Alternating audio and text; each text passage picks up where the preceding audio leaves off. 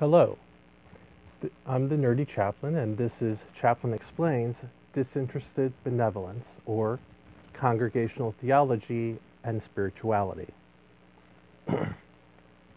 Disinterested benevolence is the core concept of the New Divinity Movement.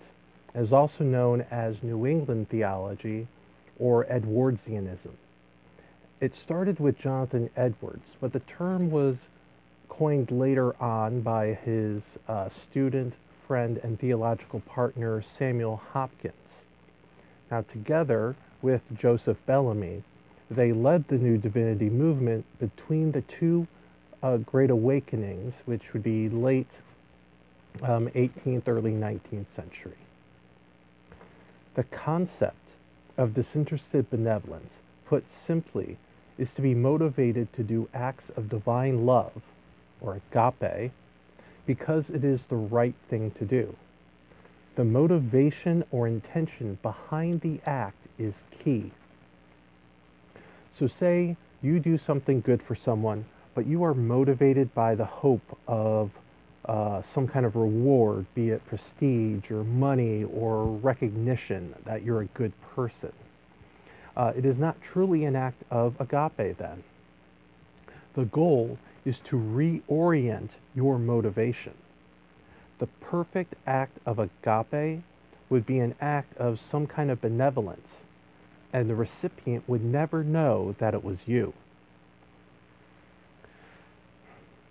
By the time of the Second Great Awakening, this congregational theology had taken root in the form of benevolent societies, and these were interdenominational, mostly with Presbyterians, who are essentially more organized Congregationalists, and also evangelical Episcopalians and others. This theology is manifested today, though generally it's not so explicitly by this term, disinterested benevolence. And it's manifested today by the heavy focus on community service that is one of the hallmarks of a congregational church.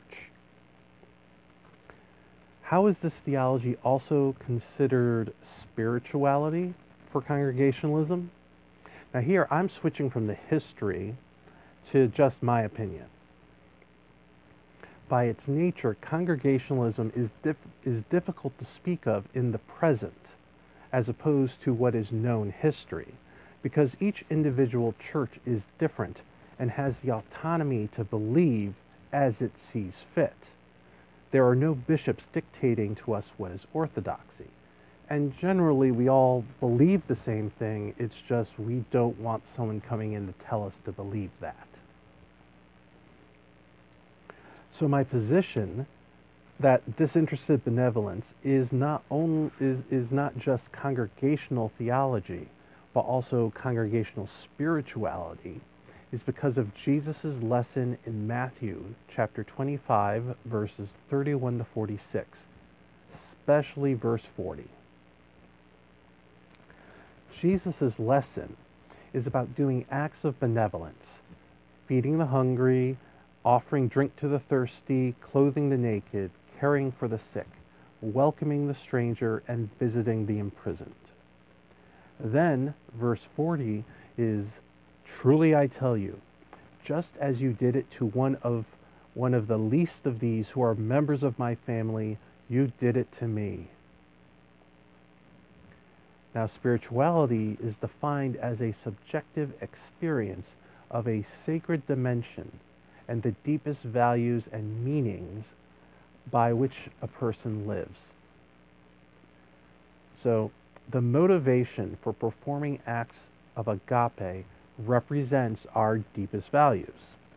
And the act itself is for Jesus, therefore experiencing the sacred dimension.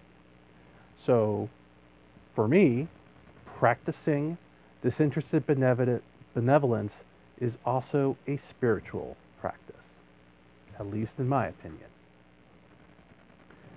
Thank you for watching this Chaplain Explains video, and I hope you enjoyed.